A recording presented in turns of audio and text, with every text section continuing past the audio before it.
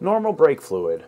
Did you know that it actually has an expiration date? The brake fluid manufacturer suggests that after you open a bottle of .3, .4, or .5 brake fluid, it should be used within 3 months and discarded after a year. Now we're going to test this with 3 different brands of brake fluids that we've had sitting on the shelf around here, just kind of lying around. To test this, we're going to be using a brake fluid tester from Coweets. This was sent in to us by Coweets, so we thank you for sponsoring this video. And please make sure to stick around to the end because I'm going to give you my personal professional opinion on if you really need that brake fluid flush that your mechanic keeps hounding you about, or if you're just wasting your money. So first up, we have Walmart SuperTech .3 brake fluid that's been open for about 2 months. Second one is AutoZone Shop Pro .3 brake fluid that's been open for roughly 5 months. And last but not least, we have a bottle of Mag 1 .3 brake fluid that has been open to the best of my knowledge for roughly 3 years.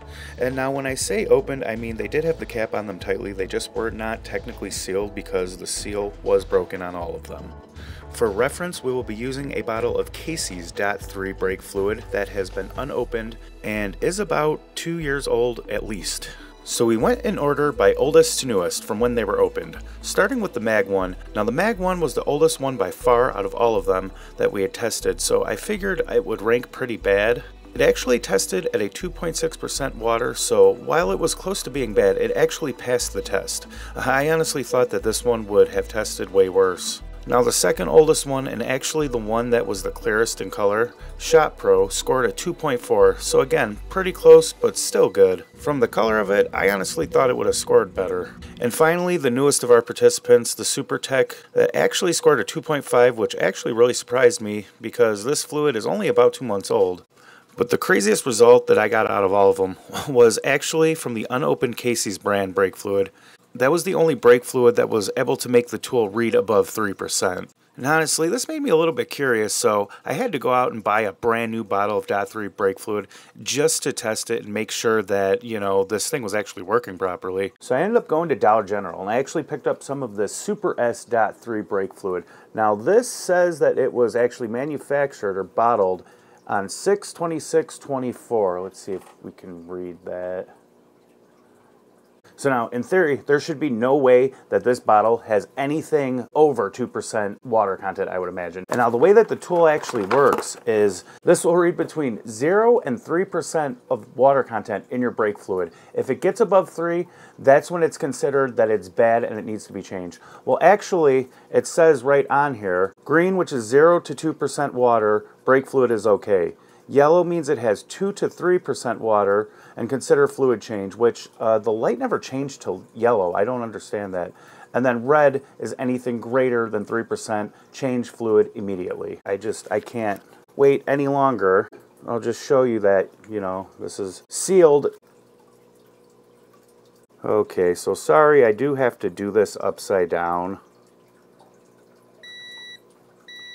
2.5, that's straight out of the bottle. So I don't know what's going on. So I guess what we're going to do is we're going to actually go and check the vehicles outside and see if we get any different of a reading. But this fluid, straight out of, I mean, it's only, what, 5-6 months old, straight out of the bottle was completely sealed, is reading a 2.5. So my 94 Buick Roadmaster tested at 2.5%. Huh. See, now I would have thought this stuff would have been way worse. I guess I did flush this a couple years ago. My 2006 Chevy Colorado, however, tested at 1.9%, which was the lowest of all the fluids. Huh.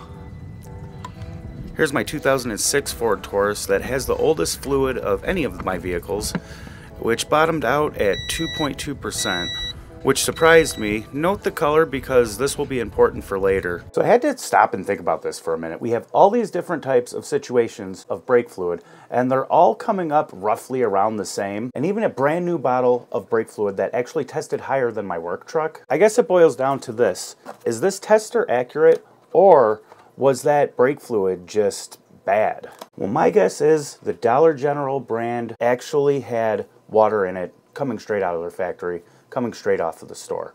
And I think that the tester works. And the other bottles from the tests have absorbed moisture from the air. The main thing kind of drawing my conclusion to that is I actually flushed the brake system in my truck about 7 or 8 months ago, and I used good fluid, so that makes sense. So all in all, my conclusion on if brake fluid has a shelf life, yep, I guarantee you it does. The second you break the seal on that brake fluid, you might as well use all of it and discard the rest because it's hygroscopic and it's just rapidly absorbing moisture from the air. But we haven't talked about why it's bad for water to get in your fluid, and this kind of segues us into my answer on if I think you should get that brake fluid flush or not. Now, the reason why moisture in your brake fluid is so bad is it actually reduces its boiling point.